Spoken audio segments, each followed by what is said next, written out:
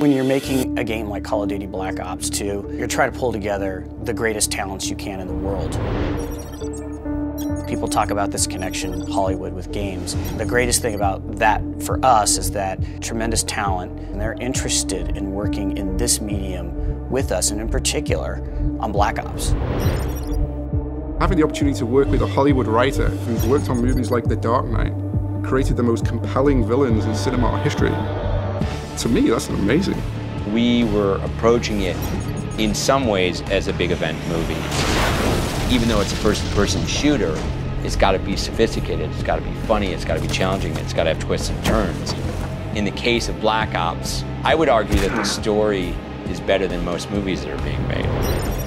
I'm watching the Oscars last year, and I see Trent Reznor win the Academy Award. A year later, I see him walking around Treyarch, and I think to myself, am I dreaming? Trent Reznor is creating the score for our video game. I look at video games as a true art form. The chance to be involved in something like this is exciting to me. You know, I feel it's every bit as viable as film work or music or anything else.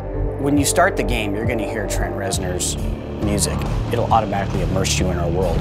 Increasingly, the line between, an event movie and an event video game are starting to blur, which is a good thing.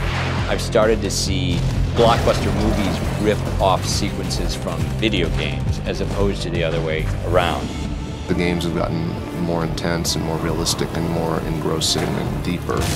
Video game culture has expanded into the largest form of entertainment.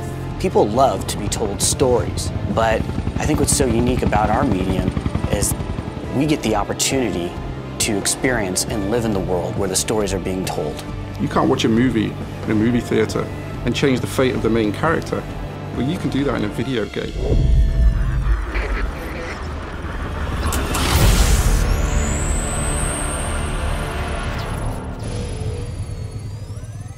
Pre-order now and get the Nuketown 2025 bonus map.